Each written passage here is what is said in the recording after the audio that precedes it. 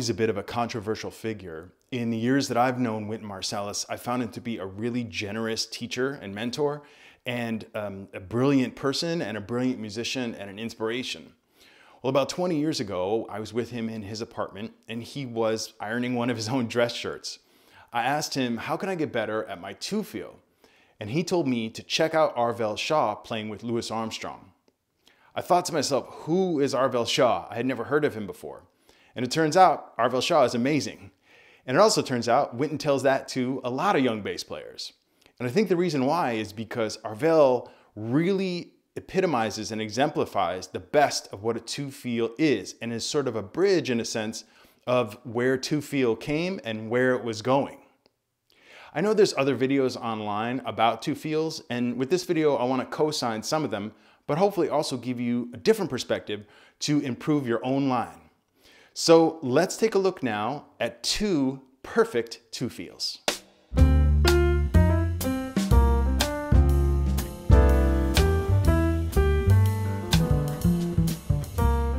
Welcome to Learn Jazz Bass with Matt Rybicki.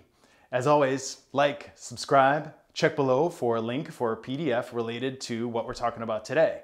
And that has to do with two-feels, like I mentioned. So let's take a listen first to Arvell Shaw playing with Louis Armstrong on Mack the Knife in Grand Rapids, Michigan.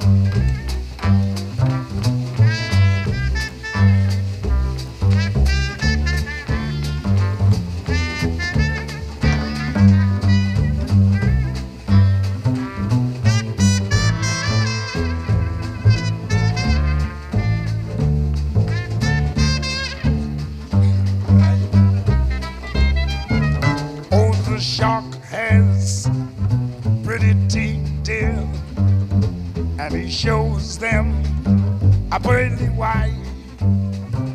Just a jackknife has Mack heat, dear, and he keeps it outside.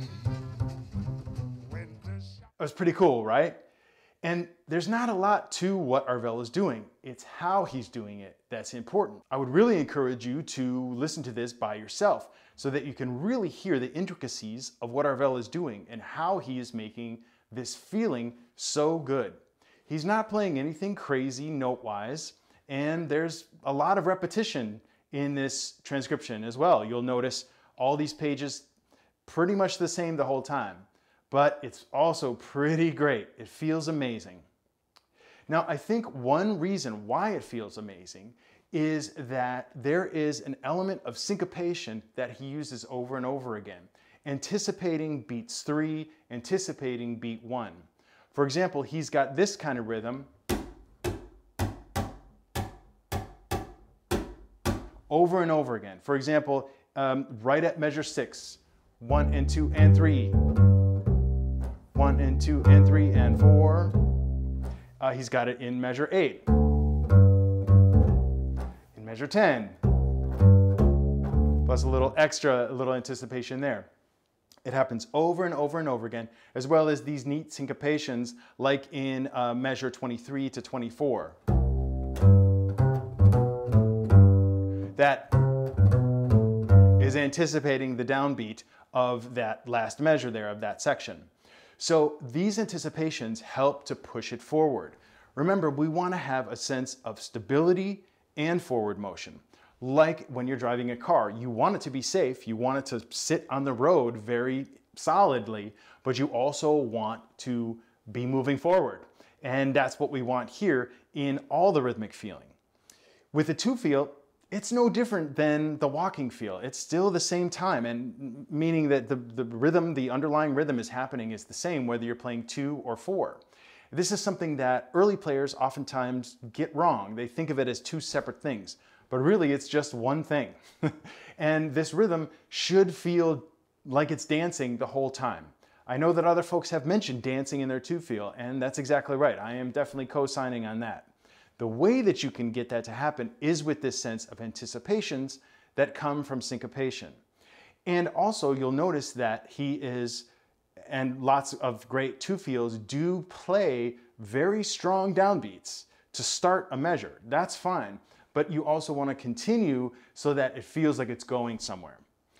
Additionally, the length of his notes is important. Yes, it's written as a half note, for example, but there is a subtle decay in the note that happens because of both how he is playing and how his bass is set up and what strings he's using and so on.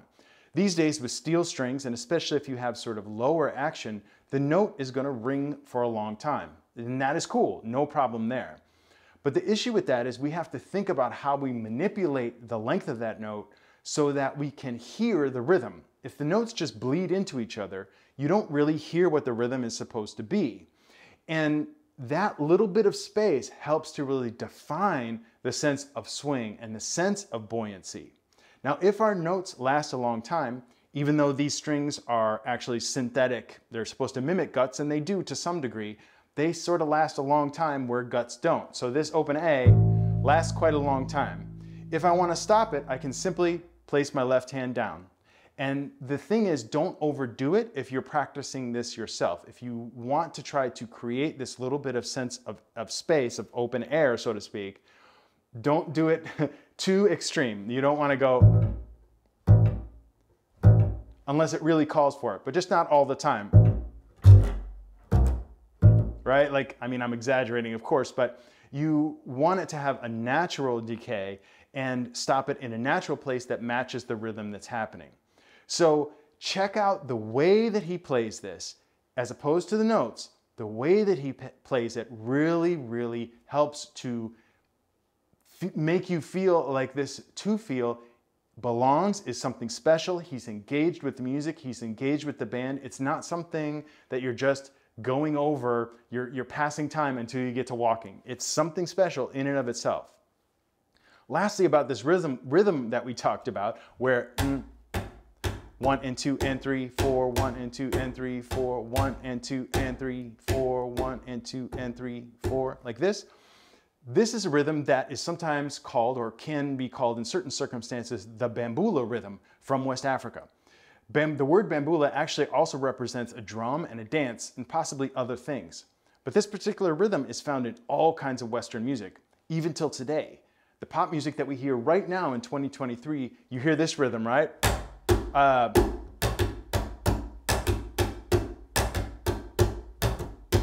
Right? That comes from the bambula.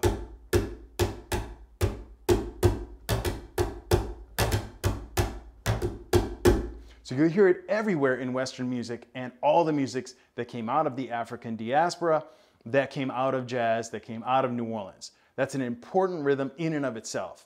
We'll actually look at that rhythm in detail in another video. So let's listen now to another perfect two feel from the great Paul Chambers playing on St. Louis Blues.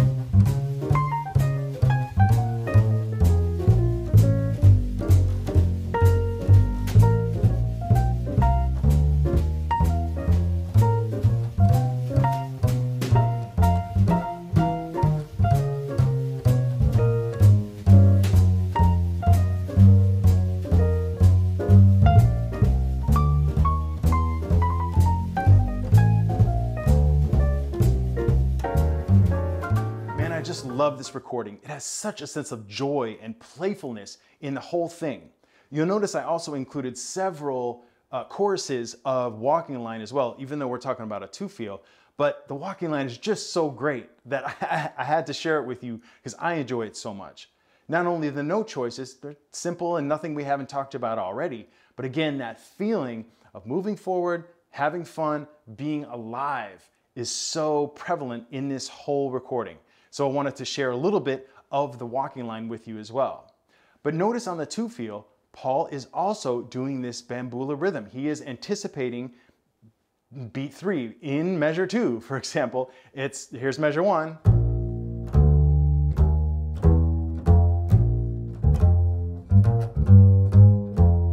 Didn't quite play it exactly right, the notes there, but you get the idea. That kind of anticipation happens all over the place on beats, anticipating beat 3, anticipating beat 1 of the next measure. It really helps pushing forward, right? Also, there's a lot more ornamentation here in Paul's line, isn't there? And at this point, we've gotten to where sort of the two-feel sort of settles in this kind of playing of what we call jazz, this Black American music. It settles into this kind of thing where you've got that ground rhythm of the 1 and 3, playing on 1 and 3, but more ornamentation in an authentically appropriate way. That's the thing. As others have said, and I co-sign that as well, doing too much will not allow the feel to seem settled. You want to be settled, but you also want it to feel alive. Paul does that all over the place. At the end of the first page, for example, on the B flat minor, 1 and 2, right? 1 and 2 and 3, triple. So 1 and 2, leading into that second measure. There's all these little extra skipped eighth notes and so on that make a difference. Additionally, you'll notice that I put in some articulations here and there for this particular line. A staccato note where it's supposed to be short, or an emphasized note, the sort of side caret, in places where it's really important to the feeling of the line. So I really wanted to put it in there. Normally we don't put articulations in every line, but I wanted to bring attention to those places because I think it helps with that rhythmic feeling in the two-feel and in the walking line. I love too in the second chorus, right on the first page, in measures 3 and 4, he plays. That also gives that real sense of pushing forward. Rooted. Rooted. Pushing forward. Rooted.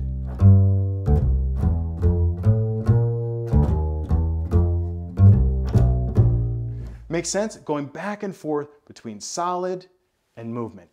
So I hope that you've enjoyed what we talked about today. Simple ideas that I think that you can apply very quickly to your own two-feel. As always, please subscribe, like, check for that link below for the PDF, and remember, straight ahead and strive for tone.